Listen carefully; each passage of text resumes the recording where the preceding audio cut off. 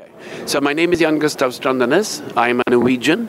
I work for Stakeholder Forum as a policy advisor, and Stakeholder Forum has had a consultancy with the UN DESA to work and organize and set up a lot of the logistics around the major groups. I am also a major group facilitator, and I've been working on Rio Plus 20 issues since it started. Actually, we started our preparation in 2008.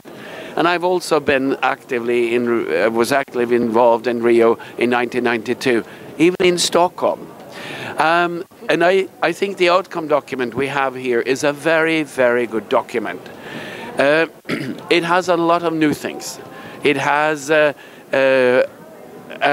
new way of looking at international development, which is now expressed through the Sustainable Development Goals.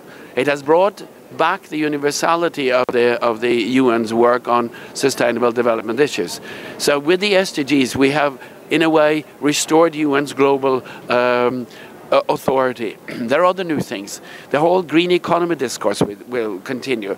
There are new conceptualization of what the economy means to the world.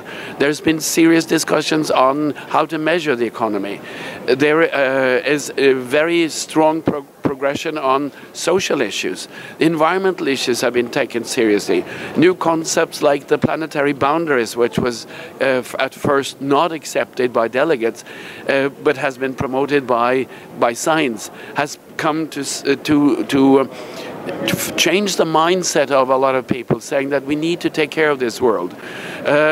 The whole issue which I have been working on, which is the so-called IFSD, the Institutional Framework for Sustainable Development, which you can translate, is all about democracy and participation on governance and on sustainable development.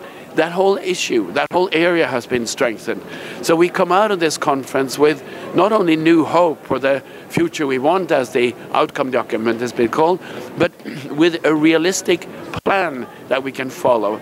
Now it's up to the governments to do that on a national basis, and it's up to us as citizens of the world to take the messages from the outcome document and translate that into implementation. Has this been a good conference? Yes. Has it been challenging? Yes. Has it been frustrating? Oh yes.